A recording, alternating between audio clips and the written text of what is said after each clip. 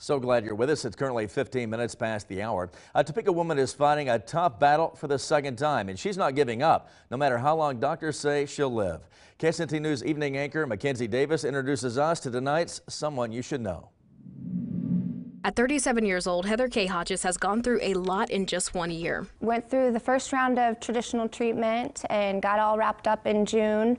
I was free of any visible disease then. At 36, she was diagnosed with cervical cancer. She thought she beat it after doctors couldn't find any traces of the disease. I was kind of on cloud nine in June. I thought for sure that I had beat cancer, and from everything if you beat it the first time, then that's the good news. When it comes back and starts spreading, that's the bad news. But that's what happened.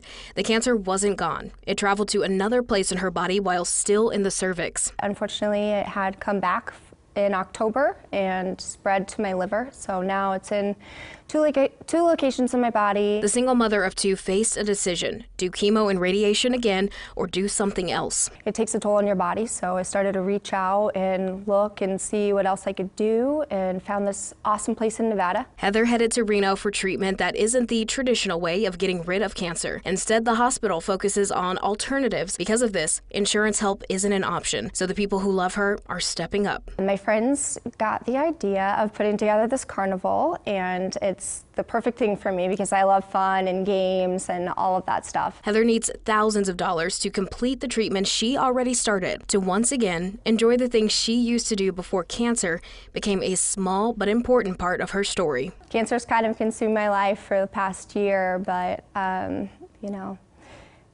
try to get out and see some sunshine and do some stuff, see friends whenever I can. We certainly wish her the very best, and that carnival-themed fundraiser happens on March 27th. You can find more information about it and how to help Heather outside of that event on our website. And while you're there, remember, if you have someone you think we should know, you just use the Share It feature. It's a tab right at the top of KSNT.com, or you can always use our mobile app.